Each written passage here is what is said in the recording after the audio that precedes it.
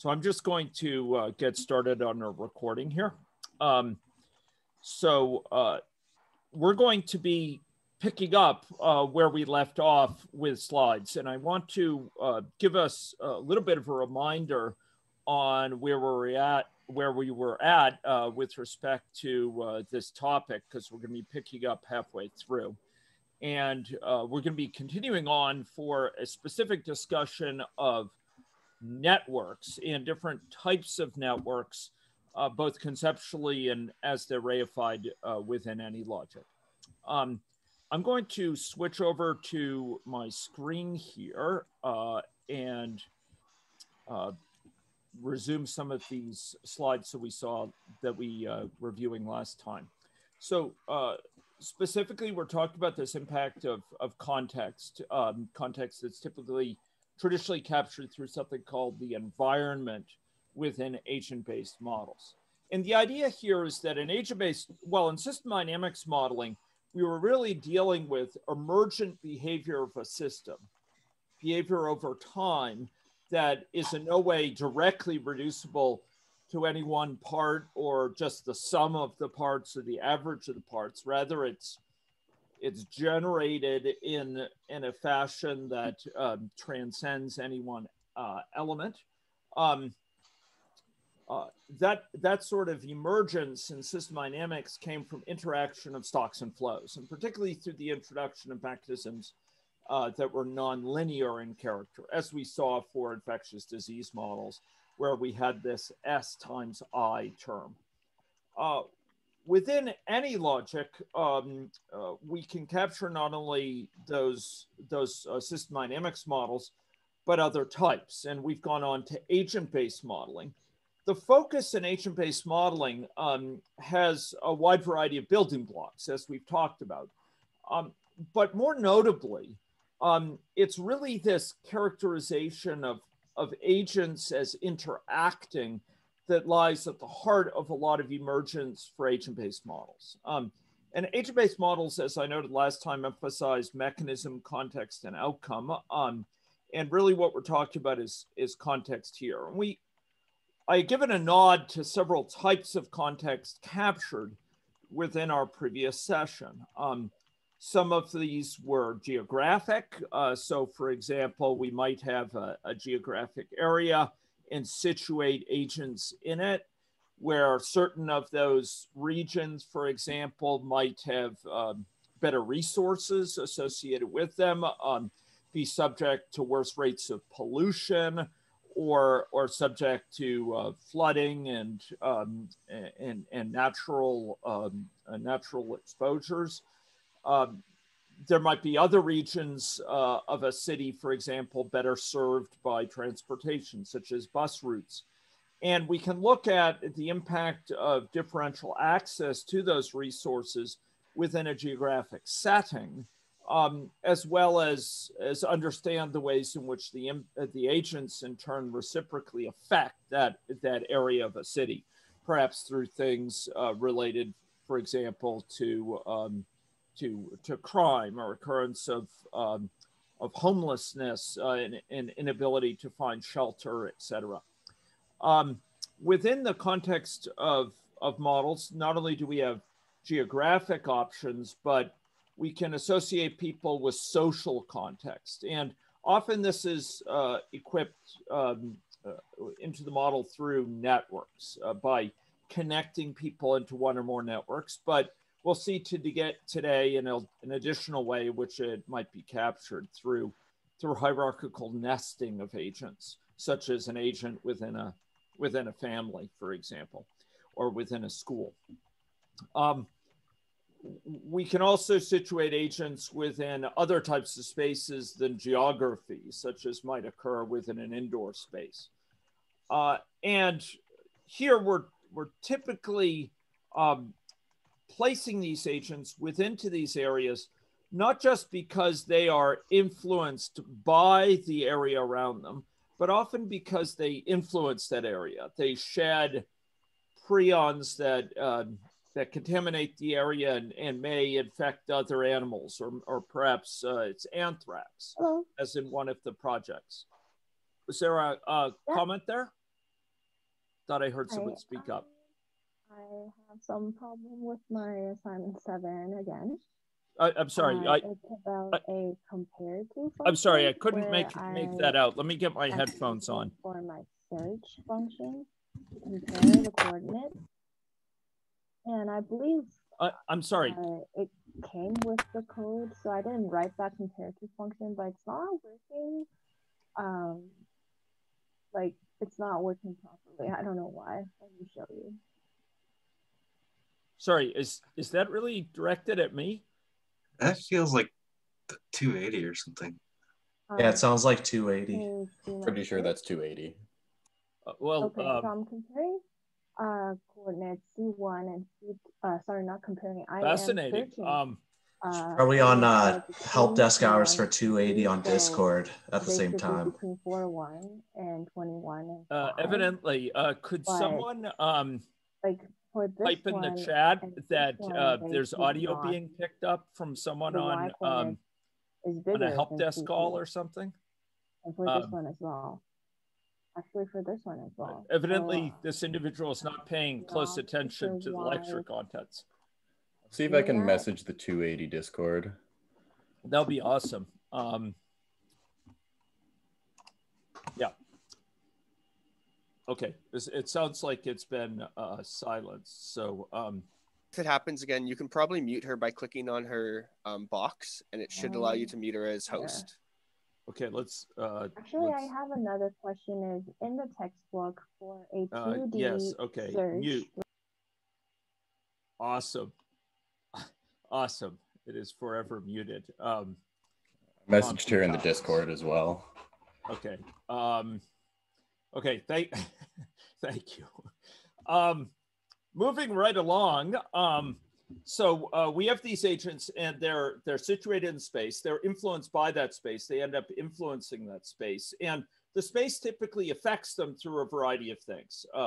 Through their perception, which affects their decision making. I think what you see on the road ahead affects your braking, for example. How many people you know around you who have been infected affects your sense of risk for COVID-19 and for engaging in social mixing, et cetera.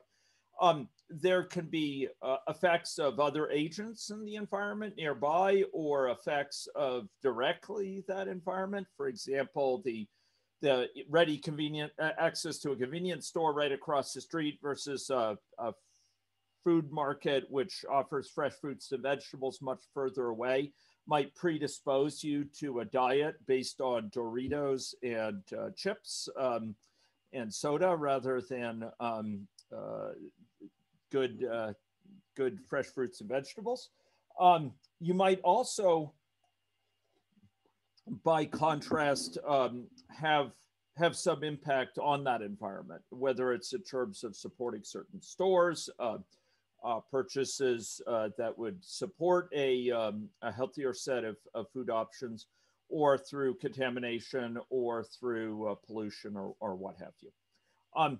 So these agents are typically situated. And last time we looked at Conway's Game of Life as one way the environment might affect an agent. We had also looked at ways in which we might have agents situated in geographic space and be affected by other nearby individuals. Now, we had ended our lecture last time with a discussion of mobility. And the idea here is that in addition to being situated, agents often move. And they move for a variety of reasons, to be near other agents, to be in a more preferable place, because they want to stay with the crowd. We saw that in the flock of Boyds. They seek out specific resources like food from a convenience store or a grocery store, et cetera. Immobility can lead to a spread of influence of a given agent, and influences on that agent that are much broader than if they stay present in one place. And we can capture that through, in any logic, through this mechanism called move to, which operates both geometrically to move to certain locations and within a geographic space. So you could say, move to Prince Albert, and the agent could go to that particular location in space. And we took a look at a variety of models that I made available to you last time. And one thing we didn't talk about is irregular spatial embedding. This is supported in AnyLogic through something called, well, through a couple mechanisms, but traditionally it's through this tradition of process modeling.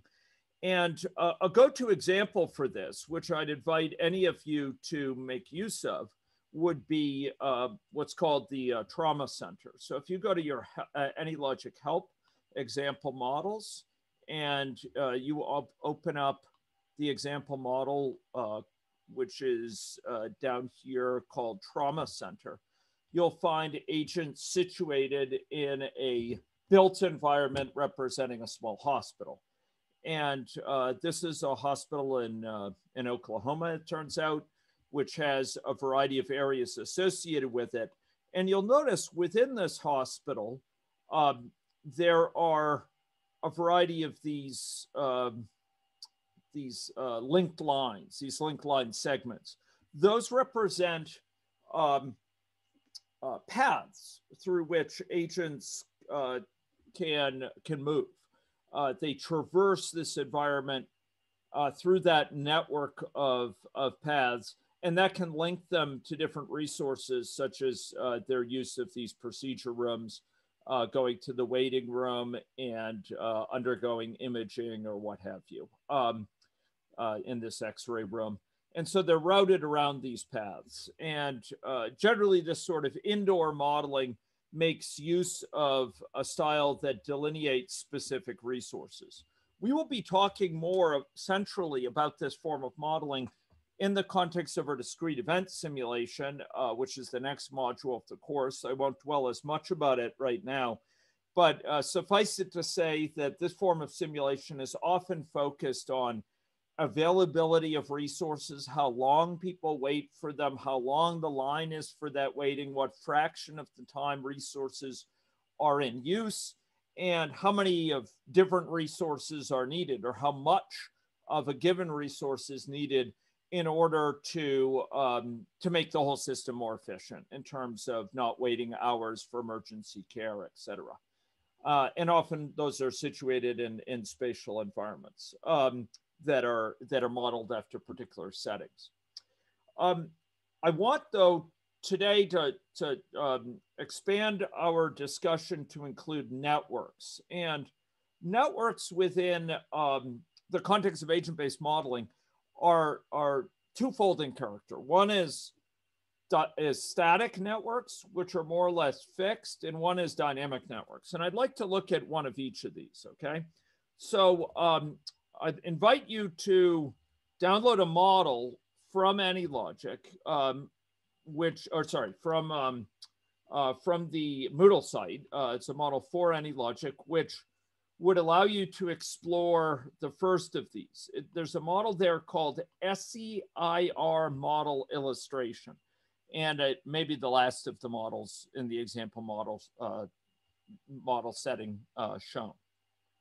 Now, this model is a model that, as its name indicates, is designed to characterize an infectious disease. And technically, it should be called SEIRS, indicating people go through a series of stages of infection and then go back to susceptible.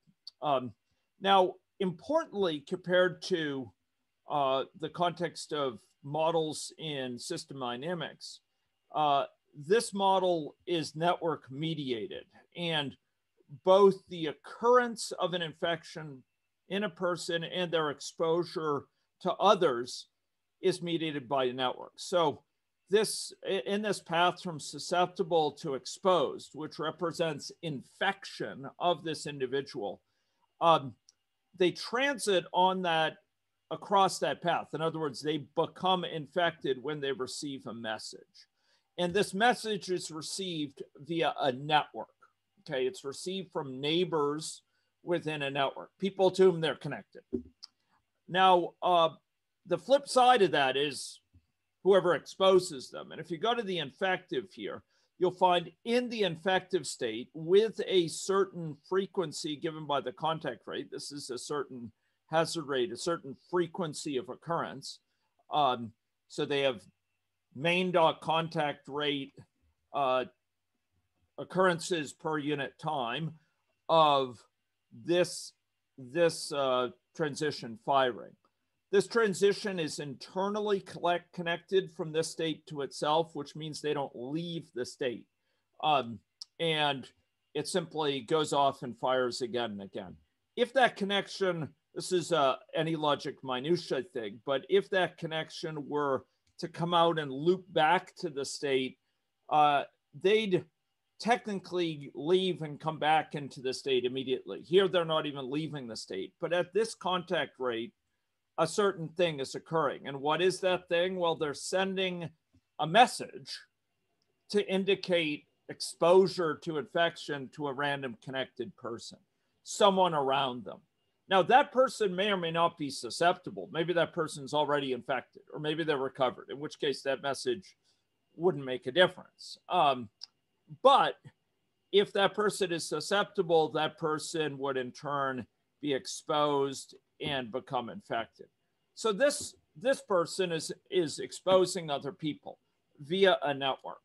And if you scroll up within any logic, again, this is minutiae, you'll find that you can have one or more of these connections. And by adding in additional connections of this sort from the palette, you can add in additional types of networks, a family network, a colleague network, a needle sharing network, a sexual network, etc., a social network online. You can have influences on these different networks. This is the default one, which is always built in. And if a message is received by this network, right now it is forwarded to this state chart here.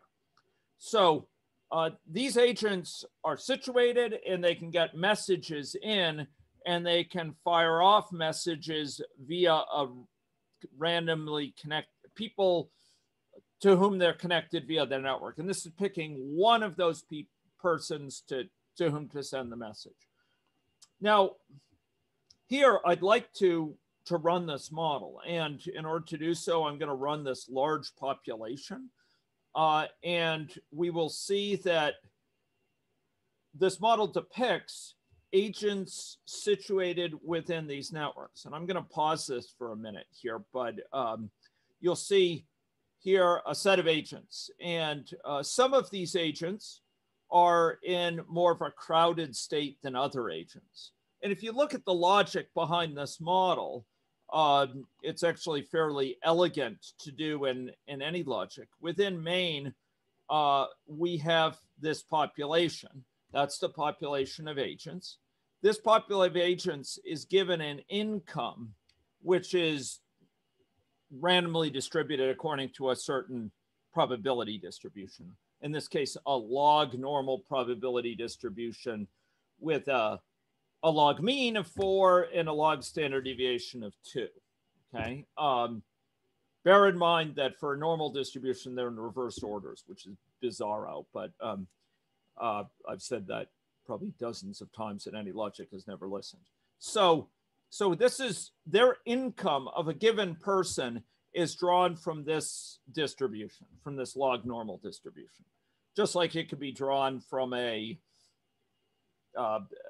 beta distribution or a log normal here or an exponential. You wouldn't want to draw it from a normal distribution because that can go negative, and negative incomes are not normally something we want to consider. So we have for each agent their income being determined through this. That's because each agent has an income parameter. And the value of that income parameter, the assumption for it, is specified and communicated at the point of creation, namely in this population agent, or this population situated in main. Now, the person's location, the placement of that agent is dictated randomly vertically, but it's dictated by their income as long as this flag is on. This is crowded income based. So we situate them at a location according to their assigned income. Otherwise, we locate them at a draw from a uniform distribution between 0 and the width of the space. So that's why we see these agents spread out. These are higher income agents over here. Higher income meaning further to the right, further high value of X. These are lower income agents. And lower income agents, by virtue of being squeezed into these areas, are disproportionately crowded.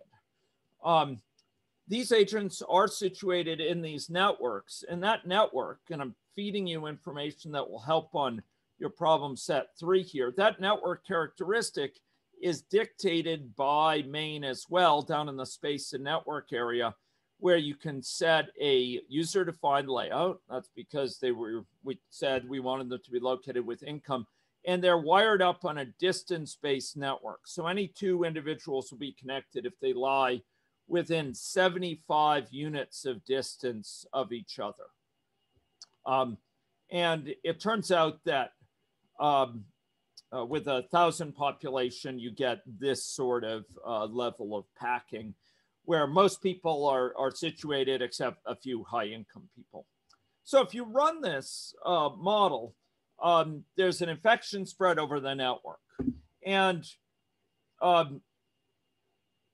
do you think, I mean, given what you see here, what would you expect about infections in lower income individuals versus higher income individuals? Based on what I've told you and what you see. What's that? It'd be rampant in the lower income? Yeah, it's going to be rampant in lower income. And, you know, if we continue to run this, you can scroll up here, and I will put this on virtual mode to run this more quickly here. But what you will find is, okay,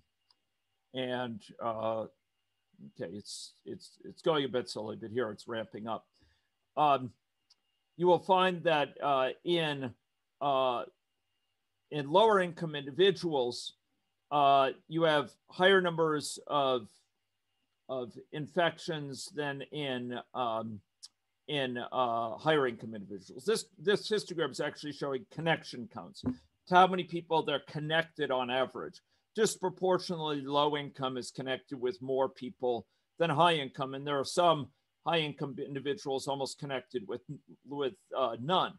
But in terms of infection counts, we also have a disproportionate burden in the low income group.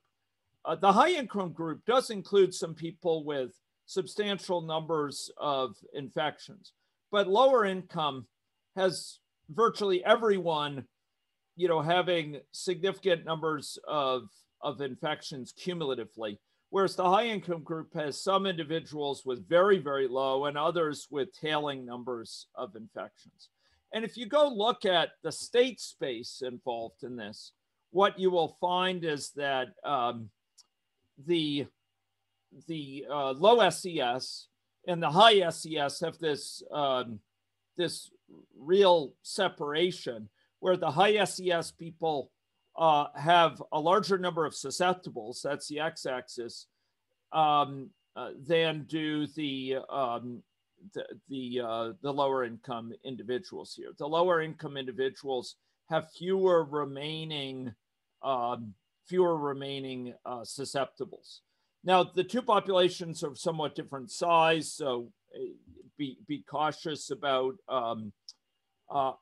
comparing them directly. Now, here's another glimpse of this model, though, taking advantage of the individual-based lens here. So each dot here represents a particular person. And what we're graphing on the x-axis is their income. And on the y-axis, the number of infections they've suffered, okay? And generally speaking, what is this graph telling us? Can anyone say? I mean, the fact that we see this kind of curve here, each dot is a person, and the location of that person, x-axis again is income, y-axis is number of infections they've suffered. What is this telling us? The higher the income, the lesser the infections. Yeah, generally speaking, the higher the income, as you go up in income, you tend to have somewhat fewer infections that a person has suffered. And at some point, it kind of drops off almost entirely, right? These are a bunch of wealthy individuals who can shut themselves away for a year and not be infected, right? And here's individuals living in crowded dorms, crowded tenements, essential workers. They have to demand, city services, et cetera. And there's higher number of infections. Now, this curve, of course, was not pre-programmed in. This emerged from these networks that we have down here and the gradient of income, with reference to those networks. It emerged, from this whole cacophony of interactions. But it's a sobering curve in terms of the impact of income on exposure to infection. And it's not something you would see directly if you weren't breaking out income in this way, right? If you were just looking at the prevalence of infection for the model as a whole. But it ends up coming out as an emergent property. Okay, I'm going to just note that this sort of model illustrates I guess we'll stop it. You've seen enough there. It illustrates a static network. The network's not changing. There's no alteration over time to whom a given person is connected.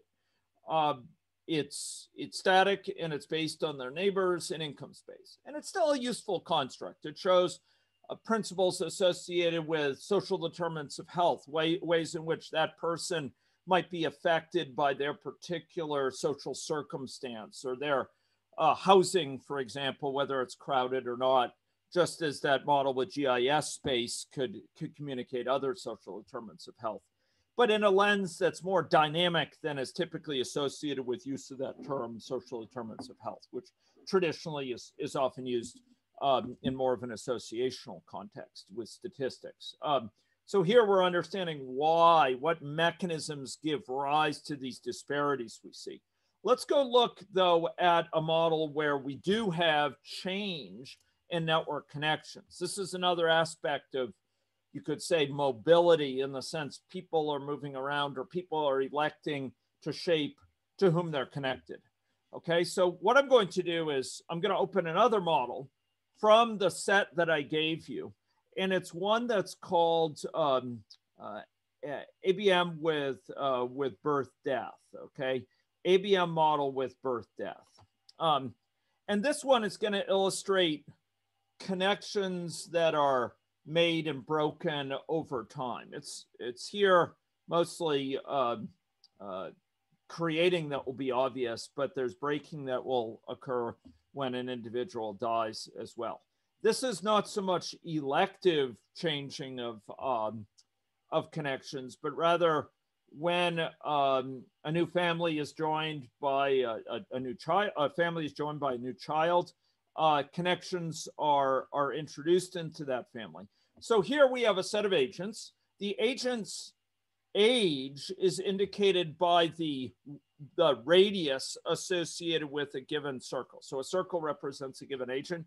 And you notice that circles appear and then grow in kind of a fashion that can be quite quick if you're running it rapidly. But when they first are introduced, that represents a child, and it ends up growing. It becomes full size at a certain sort of an adult size, and it persists. And when babies are born, they are wired into the family that gave rise to them. And so they join the family network, as it were. And over time, they carry the connections of their parents, therefore. When an individual drops, the network connections to them are dropped. So this is an example of a changing network, a network which is alternating over time. You might think of other changing networks associated with changes of sexual partners for sexually transmitted diseases, or changes associated with moving from one apartment to the other in terms of your connections. So static networks are used in many agent-based models. Dynamic networks are also very popular. And in some cases, it represents physical movement. In other cases, it represents just different preferences for dealing with people. For example, different business transactions going on at any one time, or different affiliation of who you spend time around. Within this context, changes of networks are another way you can get kind of changes that end up impacting the individual in different ways over time, much as if they pick up and move in geographic space. Okay, another common model you see within ABMs has to do with lending context through hierarchical nesting. And there's really two ways this takes place. One is physical containment. So you have a person who is physically in an environment at a given time. So they're in a workplace right now, or they're at a home, for example. They're in a school. And this is physically as such. Another is a logical containment. So a person belongs to a civic club or belongs to a family. They belong to a professional body. And they may not be in the presence of them at all time, but they are a member that is affected by that family, and often they will spend time with it. And so these are ways that we get affected by our environment and we affect our environment. Winston Churchill once said, "We build our buildings and then our buildings build us." And so it is with these other aspects of environment, social environment, organizational environment, etc. And one of the powerful things about agent-based modeling is its capacity to represent this nesting of sorts so as to capture this kind of hierarchy of influence in which people are based. And I'd like to look at an example. There's something called a model that I provided you called Hierarchical Infection Transmission, V8. It's quite a mouthful, but I'd like you to go and find it and open it here. And I will do the same. So this is a model which is going to show individuals nested within cities, okay? It's not the only such model. There's also one of environmental contamination that you glimpsed last time, if I'm not mistaken. But this one shows it in a particularly evocative fashion because we have a hierarchy of context captured by the entire model. Cities, which are situated in space and linked together in a network, they'll be indicated with squares, and persons within cities indicated with a small icon here, who live at any one time in a given city. And like a lot of these models, this is an infection spread model. So people are susceptible, they move to exposed, infectious, and recovered. We actually built this model interactively in an hour or two with the Public Health Agency of Canada as part of an event I was leading for them on this sort of modeling back in 2015. And this is a model which has waning of immunity, which means that the infection can keep on going. It doesn't just burn out and die off like a fire in your fireplace with all the fuel exhausted, or with most of the fuel exhausted. Like the past model, people are exposed to infection, but unlike the past model, they have a certain probability of getting infected according to a transmission probability, okay? And this indicates that branching indicates a conditional transition here. If they're not infected, they just go back to susceptible where they remain. some initial person can also be forced to be infected at the start to in order to get them to be seeded within the model. Now, this model has these multiple cities. They're placed at random locations, and sometimes those locations can be placed fortuitously, spread out, and sometimes not. Here, they're not very well spread out. But what you'll see is individuals within each of these cities who are in a variety of infection statuses indicated by their color. And the infection will start with one individual or one city, but it will propagate. And it propagates most notably within that city because they're situated in the networks purely within a city. But that individual can move between cities. So at any one time, we have a city has a population here, and that city population is composed of people. And so each person will be located within a given city. So if we go to person here, you'll find, you scroll up, this indicates kind of the city. So you could always say, what's my city? You know, this dot city, if you're referring to the person in Java code. And the city is the city in which they're currently affiliated.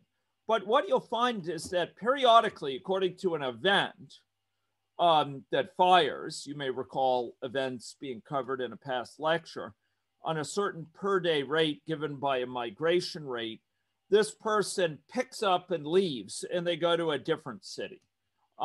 So they get a randomly a city that's connected to their city. So it's one hop away. They pick a random one of those cities and then they join that population. So they go and they plop over into that population. They shift populations.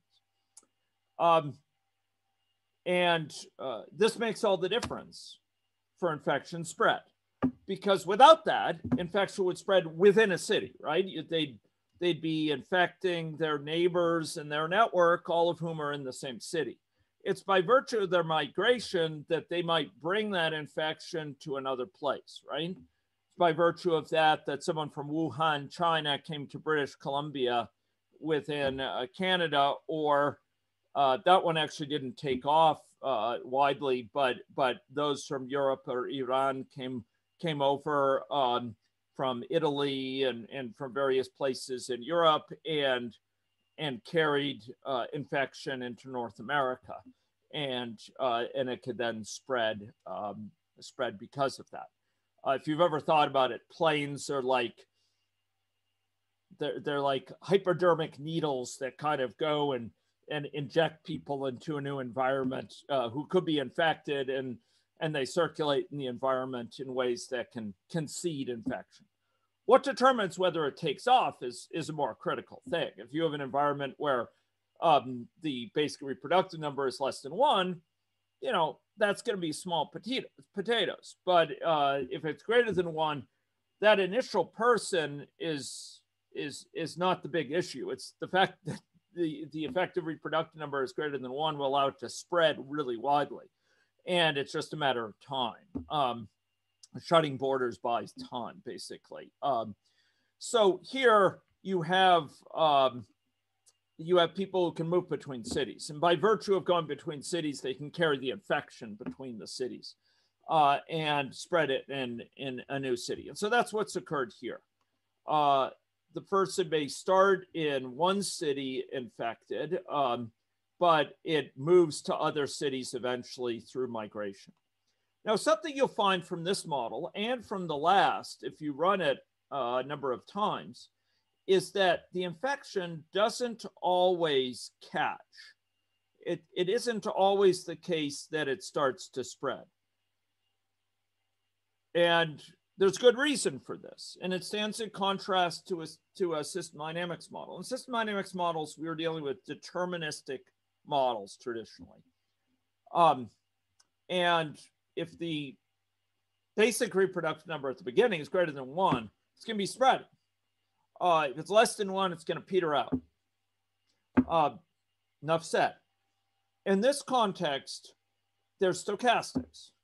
So you might have one person initially affected for sure, initially starting infective, but whether it catches when they send messages to their neighbors and each neighbor has just a certain probability of getting infected is another matter. It may not catch. And they may end up essentially dying out as the only person who's ever infective, and the population is spared an outbreak. But, you know, chances are most likely it will spread. It's just some number of runs, you'll find it doesn't spread. And if you run it again and again and again, because this scenario is associated, if you scroll down, I'm giving you lots of things to think about in your assignment with a random seed. Be sure to check that. You're not running it every time with the same fixed seed. Be sure to do it with a random seed. So each time it's different. You will get different outcomes for each one. If you run it with a fixed seed, maybe you'll be lucky enough to have a fixed, or unlucky enough to have a fixed seed where it never catches. And you'll think something's wrong with your model. It's actually just the luck of the draw. So here the infection has started, but you'll notice due to migration, it's already moved here. Now it's moved here. No one here. Oh, now there's a recovered person who moved there, but nothing yet. It's starting up here. This is like Australia, New Zealand. They haven't yet been infected. And will they? Okay, so now a few people are getting it, and alas,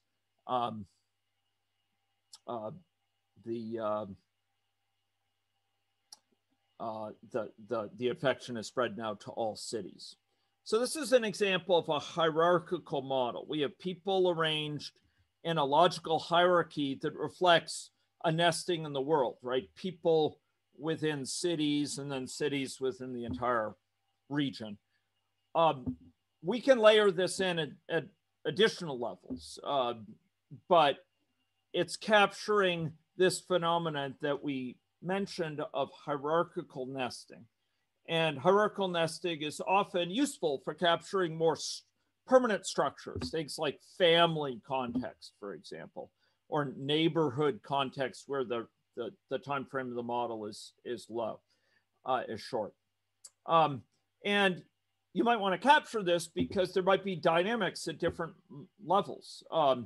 Maybe there's certain things that occur in the context of a school, for example, screening kids for infection, or long-term care facility, doing periodic checks with antigen tests, or with in fact nasopharyngeal for some individuals, swabbing, that might go on. And you can capture those processes operating by capturing the context as an agent.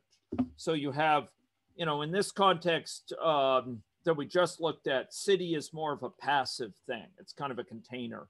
But in general, it might be something which has actions taking place. And even here, there's an intervention one where a particular city might undertake an intervention that's specific to it. So that's one reason to capture these. Another is you might summarize the dynamics at the city level, like how many people are sick in a given city on a per city basis. You might visualize it in a different way, as we have. You might capture different relevant context into these different levels. You parcel out what it's a city effect, a neighborhood effect, a family effect from other things. And you can often compare these against statistics, which are computed, say, for a classroom, for each person, for a classroom, for a school system, for the whole country, or what have you. Okay, so we've seen a model like that. All of these are ways of capturing context and environments, but there's one particular sort of context we're going to be spending more time covering, and that has to do with this use of networks. Okay, and the unique features of networks. And it's to that we're going to next transition. So I'm going to, for a moment, stop the recording so that we